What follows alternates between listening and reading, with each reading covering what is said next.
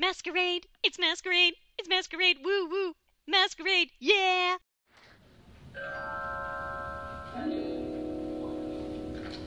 Very soon, Alice came upon a griffin lying fast asleep in the sun. Nearby, the mock turtle sat, looking sad and lonely, and as Alice drew nearer, she could hear him sighing as if his heart would break. "What is his sorrow?" she asked the griffin, and the griffin answered, "It's all his fancy, lad. He hasn't got no sorrow, you know. Come on, I want to teach you our favorite dance." The griffin bounded toward the mock turtle and said, "Come on, old boy, tell her all about the lobster quadrille."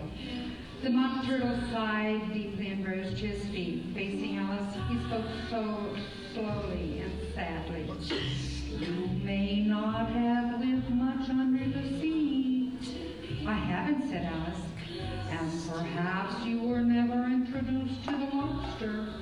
Alice began to say, "I once tasted," then checked herself hastily and said, "No, never."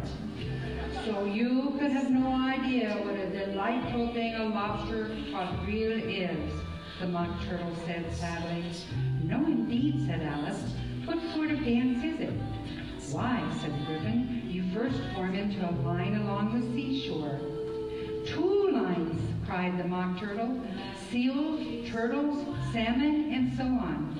Then, when you've cleared all the way jellyfish out of the way," "That generally takes some time," interrupted the griffin. "You advance twice," directed the mock turtle, "each with a lobster as a partner.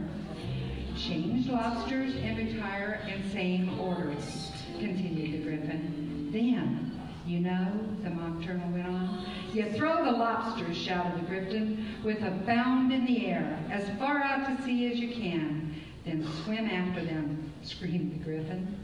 "Back to land again, and that's just the first figure," said the mock turtle, suddenly dropping his voice, and the two creatures, who had been jumping about like mad things all this time, sat down again very sadly and quietly and looked at Alice.